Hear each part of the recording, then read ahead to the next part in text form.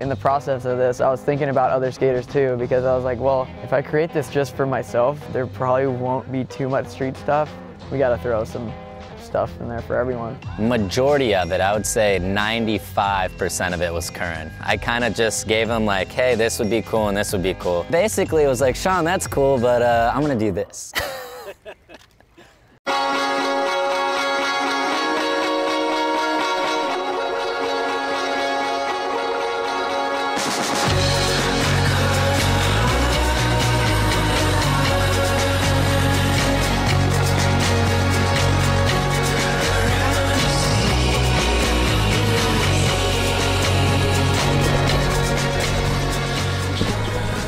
Mtn Dew hit me up about doing a project called Modern Lines, and it was basically my take on building a skate park that would be kind of like Dream Park in a way, and I just prefer parks that you don't have to stop.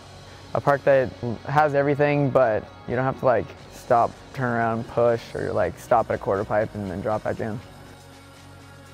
All these features and everything are from just random features that I've seen at parks and just thrown into a huge giant park where you don't stop skating. You can go the whole park in one go.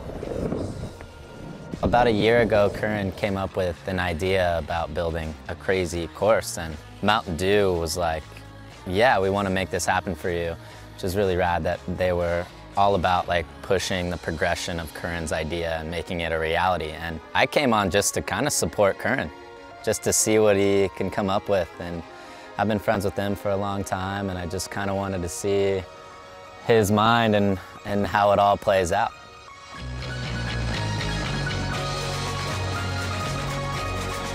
We're here in San Marcos, California, in a giant warehouse where Mtn Dew got the okay to build this course in, along with California Rampworks, and they put this all together in like 4 days, which is a trip. Like, obviously a lot of it was designed on the computer, and I'm pretty sure they built some of the framework at their headquarters, but the majority of what you see here was built by hand in 4 days. It looks dope. Curren been talking to Mtn Dew for a while. They put this together, got the squad out. It's fun. It's different. It's like very flowy. Everybody's able to skate it. Curren did a good job putting it together. So you can hit different obstacles all in one. You don't just gotta like hit something and hop off your board. Then they got the, obviously, on the other side is the street section for dudes that can't really skate too much of that like myself. So it's dope. I think the goal was to not create something you're usually gonna skate. And I'm pretty sure a lot of these obstacles are like built that way and positioned in a certain way to the point where you can flow it all at once. But yeah, like also just like learn stuff on the spot, like stuff that you would have never thought of trying.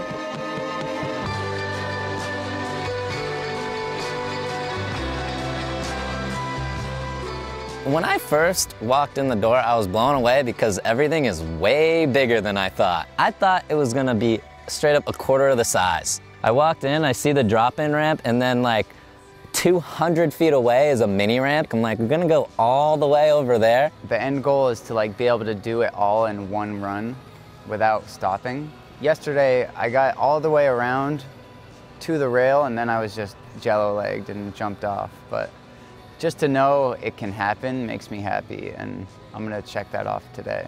You can go the whole park in one go. It's a leg burner, but it's good. I just wanted to create something that you're gonna have fun skating, and it's gonna look really cool on footage, and I feel like this park did a good job at that.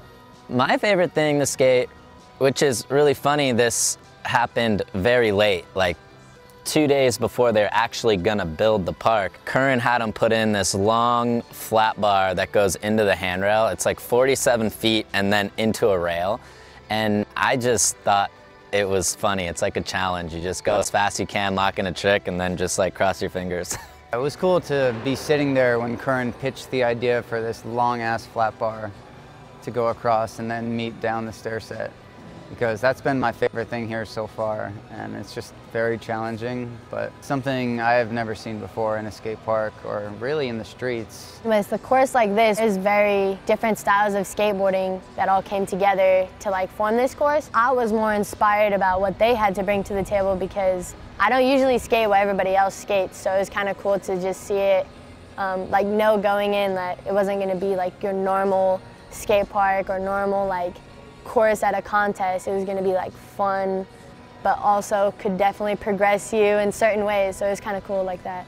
There's this transfer thing that's just so scary that took me all of 2 days to even get myself to try it. This one channel behind me is actually the most difficult thing in this whole place, because you got to pump this like 11-foot vert wall and then take these little whoop-de-whoops and then just hope for the best here. It was cool seeing Malto like figure out some like different lines than what the rest of us were doing. Just shows like even street skaters can thrive on this type of course. I feel like the original ideas that Curren had and where it started from, like, I think Mtn Dew did a really good job of just making it like what he wanted, which is actually really hard to do.